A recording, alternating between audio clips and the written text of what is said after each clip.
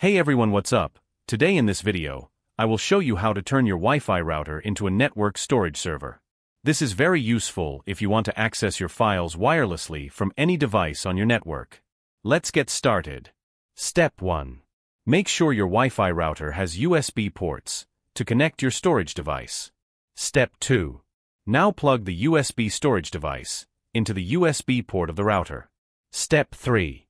Open a web browser. In the address bar, type 192.168.1.1 and hit enter. This will take you to the router login page.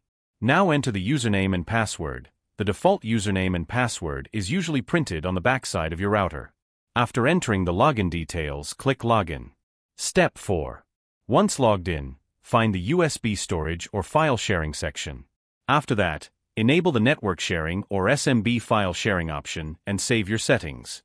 To access your storage, copy the network path something like this.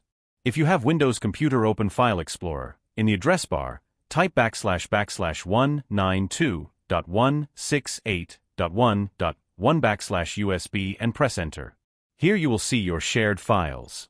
If you want to access USB drive remotely, enable the FTP server option in the USB settings. Set up a strong password to keep your files secure. Then use an FTP client like FileZilla to access your files remotely from anywhere. That's it, your Wi-Fi router is now a network storage server. If you found this video helpful, please like, share and subscribe to support my YouTube channel. Thanks for watching.